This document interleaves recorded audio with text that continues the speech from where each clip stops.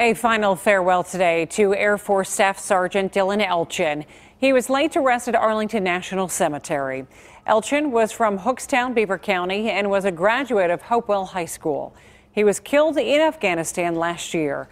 Pam Surano explains how his service and sacrifice were remembered today. It has been a long 58 days for the family of Staff Sergeant Dylan Elchin from when they first got the news he was killed. From the arrival of his body at Dover Air Force Base to his funeral service in Moon Township in December. Sergeant Elchin enlisted in the Air Force 7 years ago.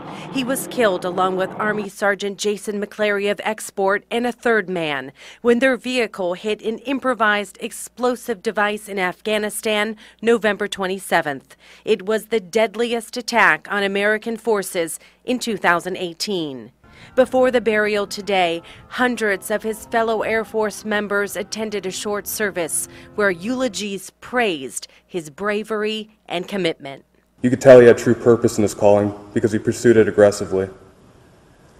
His actions brought him the recognition of multiple decorations, the intangible but immense respect of the entire Special Tactics community, and the gratitude of his Special Forces brothers for everything he did for them on the battlefield. As his remains were finally laid to rest in Arlington National Cemetery, Sergeant Elchin's family gathered under a graveside tent to shelter them from the rain.